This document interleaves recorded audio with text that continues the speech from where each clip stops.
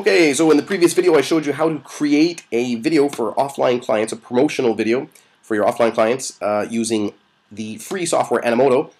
And the problem with this is that at the end of the video is Animoto's logo, which if you're doing this for clients, you don't really want someone else's logo there. So a way around this is to get an extension for the Firefox browser. So I'm in Chrome now. I'll go over to another browser. So here is Firefox, and you can just copy and paste. Copy and paste the URL from Animoto, and go over to Firefox and just paste the URL.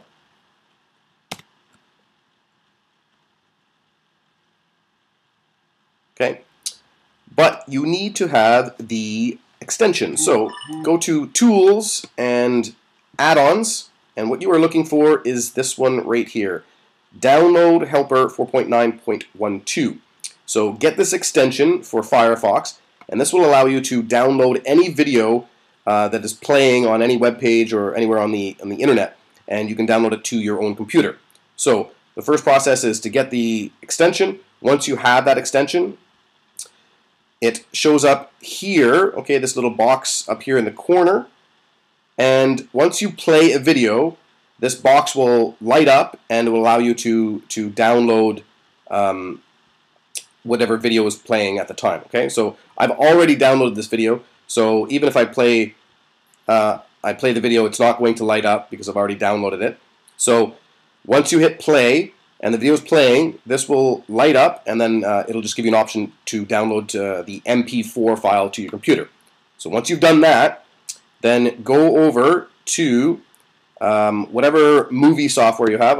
I'm using a Mac, so I have iMovie, and you would simply click on Import Movies and then choose it from your computer. I've already done it. Here it is here. Okay, and what we're going to do is cut out that logo. So basically just move this and finish with that. Okay, just a black screen, and move that up there. Very simple. And I want to export the movie using QuickTime, because it when you upload it to YouTube, if you export using QuickTime, it's a better resolution. So simply export the movie, save it as a movie file,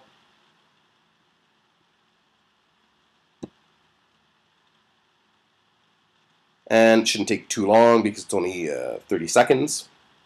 And once that's done, then you have your video that you can upload to YouTube or to any video sharing site that you want.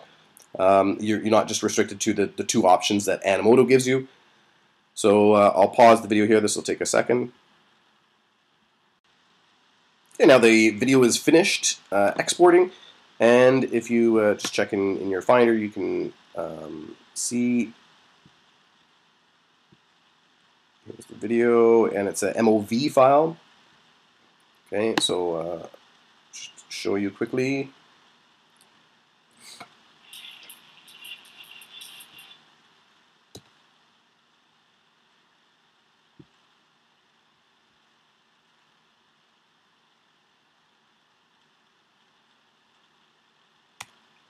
Okay, so as you can see, the video does not have the Animoto logo at the end of it. In the next video, I will show you how to upload this to YouTube and how to optimize it so that you get on the first page of Google and the first page of YouTube. So that's it for this video, and I'll see you in the next one.